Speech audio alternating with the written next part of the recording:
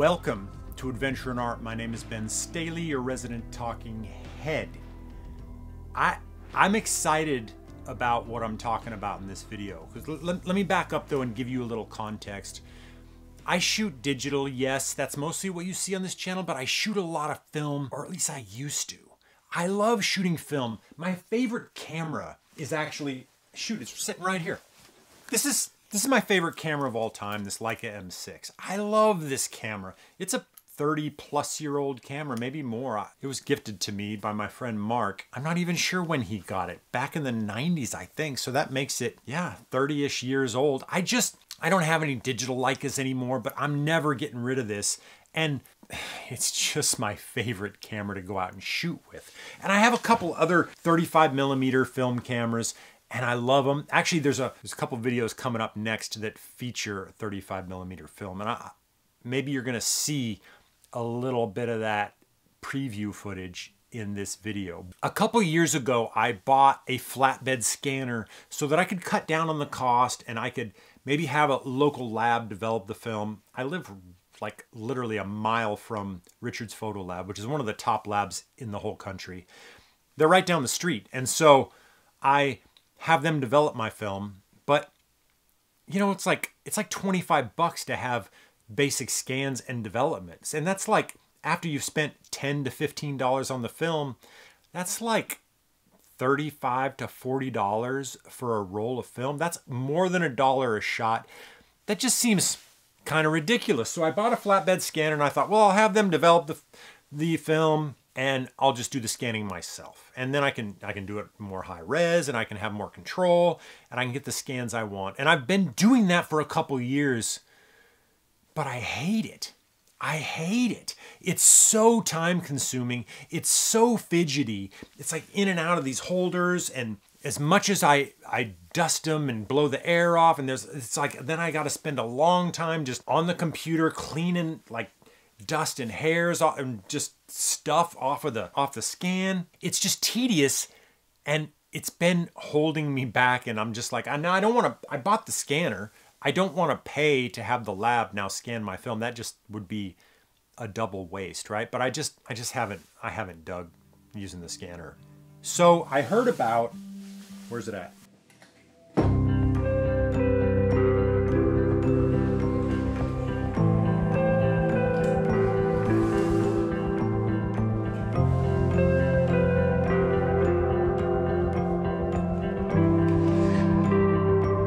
I heard about this, the Valoi Easy 35, and I was super intrigued. I'd seen some YouTube videos about it. There's a bunch out there. A bunch of people have been using this thing for like the last year or something, and I came across it. And so I reached out to these folks and I said, hey, I'd love to review it. And they kindly responded, so just spoiler alert, they sent me this. But the opinions are my own. I'm not obligated to say anything except my own opinion. They didn't even ask that. I do want to make a whole video about it because I love it so much, and it's changed. It's inspired me. It's made me want to shoot film more, and I'm more excited than ever to be shooting with my M6 again. In fact, by the time you watch this, I'm in Australia on an expedition, and you better believe that I bought a bunch of black and white film, and I'm taking this, and I'm gonna, well, you're probably gonna see it in the future on the channel, because I love this thing. Here's how it works. It's basically just this little box with a light source. Here's the button. You turn it on, and then boom. See that? It just boom. And then you take a digital mirrorless camera, of which I have one, and a macro lens. Now it comes with a bunch of adapters, so there's probably going to be the right step up ring or step down ring or whatever for whatever lens you have. I have this S Prime 100mm macro lens, and then you just screw it on. Boom. And then you just adjust it. You get it just right so it's all even and level. And it basically comes with a bunch of different rings that you put on, and you just have to figure out, okay, what's the exact optimum distance for your lens and your sensor so that when you take a negative, slide it in here, it basically fills the frame and you've got the whole thing. That's all you do. You slide in your negative in here, you line it up, boom, you put this on manual focusing, you get critical focus. I stop down to about 5.6 and I usually shoot in aperture priority. I do exposure compensation +1.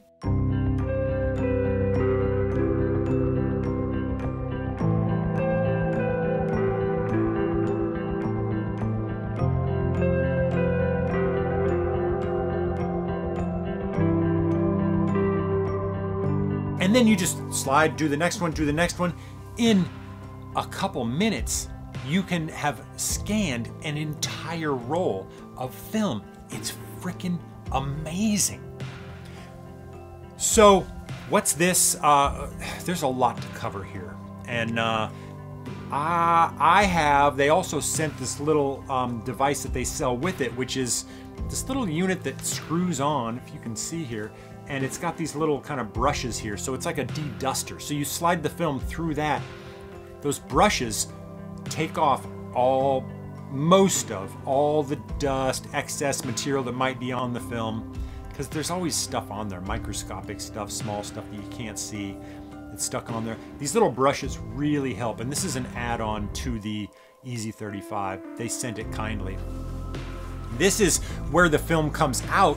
Now there's this block in here that the film goes through. There's a couple different ones, so you can get a different one that will take slides if you have slide film that you want to scan with this. They also sent one that is a little wider, so if you want to actually scan like the sprocket holes in the negative and have that look, a lot of people like that. They sent me that and I tried it. You're gonna see that in an upcoming video, by the way. Pretty cool, pretty cool. But I just found I used that on a couple rolls and then I just went, you know what? That's not really my thing right now for what I'm doing, but maybe in the future it will be. There's not a lot more to say. It's that simple. Slide in the negative, put it on the desk, take a picture, bada bing, bada boom, you're good to go. Here's what I love about this, okay? My Lumix S5 2X has this setting where I can do a high-res shot. So I can put it on that. And what it does is it does a little pause and then it takes like, I think 8 pictures in the space of like 5 seconds and stitches them together and I get like 100 megapixel image. So I can, okay, that's ridiculous, but I can get 100 megapixel scans of my 35 millimeter film. It's kind of epic and I've done it and it's like, yes, that's way more megapixels than the resolution of the film. Yes, that's why it's ridiculous. But it's also like the most epic scan that you can get. And it looks amazing. You get it sharp and then the detail that you have, it's beyond anything that I've seen from my 35 millimeter film digitally rendered before. And I just love it. And that's actually how I scan all my film. Now, it takes a little longer. If you're just doing like standard resolution, which is what this would be, was 24 megapixels, still plenty big to print them out as big as you're going to want to. It's a little slower to do the high res mode, but I think it's cool and I like it. This 100 millimeter S prime is such an epic lens for this, and I feel like I'm just kind of lucky with this setup in that I feel like I have the perfect camera and lens setup for this. But literally, whatever brand you have, get a macro lens, and there's going to be an adapter, and you can put this on. I love this thing. I'm going to be shooting more film, and I'm going to go back and rescan a whole bunch of my favorite shots on some of the old negatives. And I've wanted to do this for a long time because I do have ambitions about maybe doing some kind of book or a zine series or something. And the thought of like going through that process with the flatbed scanner, it's sitting over there on the floor. That's why I keep looking this way, like F you flatbed scanner. It's over there in the box on the floor in my office. But the thought of using that thing to go back through all, like I have books. Here, check this out. You want to see? Here's how much, like, this is just one book of negatives. And I have multiple, but it's just like the thought of going through all this and like trying to find the shots that I would want to scan, and just that painstaking process with the flatbed, it'd probably take me a freaking year. With this thing, it's so fast. I went through the other day and I pulled out right away, pulled out some of my favorite shots, zip, put it in, boom, had them 100 megapixels on my laptop, sent them off. I'm having them printed right now, so I'm going to see what that actually looks like. Printed out. Nothing bigger than 8x10, but I just want to see what they look like 8x10. So basically then you have the images just on an SD card. And so you just import those into Lightroom. They're negative, so you have to go through a little process and you have to flip the negative and should I talk about that? That's a whole other thing. You can do it right in Lightroom by inverting the curves, or you can just use like software like Negative Lab Pro, which is a plugin for Lightroom. I'm probably going to check out Negative Lab Pro, and so maybe I'll just get into the editing process later when I've done that a little bit more. So far, I've just been editing them right in Lightroom, just inverting the curve and just tweaking the contrast and that kind of stuff, and it's been just fine. It's been amazing.